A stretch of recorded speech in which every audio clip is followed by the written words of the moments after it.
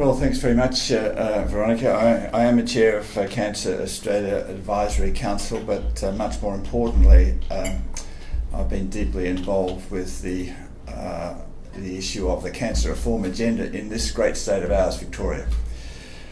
So let me start by firstly welcoming you all to this particular summit. I'll talk a little bit more about that in a moment, but also I must acknowledge the traditional owners of the land on which we're meeting and pay my respects to their elders past and present, and the elders from other communities who might be here today. So as Veronica said, the Pancreatic Cancer Summit is the sixth in the series of summits. I just happened to notice on your agenda at the top here, I'm going off script here, which is always very bad, it says that the Victorian Tumour Summits are forums to identify unwarranted variations in tumour-based clinical practice and cancer outcomes for statewide action. Now, I absolutely agree with that. But they have another function. They are a gathering together of people who have an interest in a particular cancer and endeavouring and helping the people who are interested in this case, pancreatic cancer, to work together and understand the problem on a statewide basis. The whole of the cancer reform agenda has been designed to remove a one-on-one approach to a cancer patient. That is, a single doctor looks at a single patient, says, I think this is what you need, and send them off the way.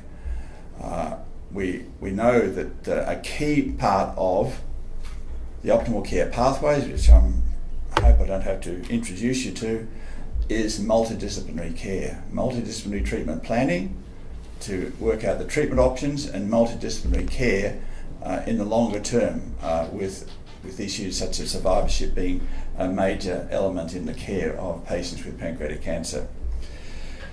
So the issue of owning the problem of pancreatic cancer in the state, I think it's a terribly important one, and I do hope you'll all go away with the view that you all own the whole problem of pancreatic cancer, and our interest is in improving the outcomes from pancreatic cancer, which are dismal as we know, and improving them on a statewide basis.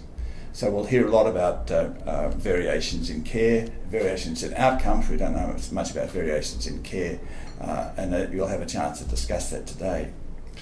So I must pay tribute to Catherine Whitfield, who is here, who heads up the Cancer Strategy Development Group within the Department of Health and Human Services. And Catherine tells me she's an old coder. I don't know if you remember coders, but they are people who are meticulous, and she has meticulously worked to get what all clinicians want to back up their feelings about a particular disease, in this case pancreatic cancer. That is, get some data behind the discussion. And I have to congratulate Catherine for the work she's done in bringing together this particular part of the work. I also have to congratulate NIMIX and Paul Mitchell, who have been pushing this for a number of years, and as you've heard, we're at our sixth of our tumour summits. So just I will sit down in one moment. I wanted just to mention that I've already had a chat to Janine, who's here. She's from our consumer. Both her parents have had cancer of the pancreas, so she's really been through it. So grateful that you're here and able to contribute to the discussion. Pancreatic cancer is, of course, a terrible cancer, and the human issues, the family issues of the diagnosis of pancreatic cancer are immense. So we are very, very aware of these. The three things that we want to try and do in terms of better outcomes are better survival, of course, and the survival is bad, as we know. Better patient experience, difficult to measure, and we really can't measure that in a way that we can measure other things today. And in some ways, getting a more constant care plan for patients with pancreatic cancer, so we can look at managing the cost elements of pancreatic cancer care. That's also something we're not going to be talking about today. But they're the three things that we like to see in terms of an output. Now on the slide we have the OCPs for pancreatic cancer, which you have already read that, I'm sure, which I'm sure you know about. I think there's another slide there too.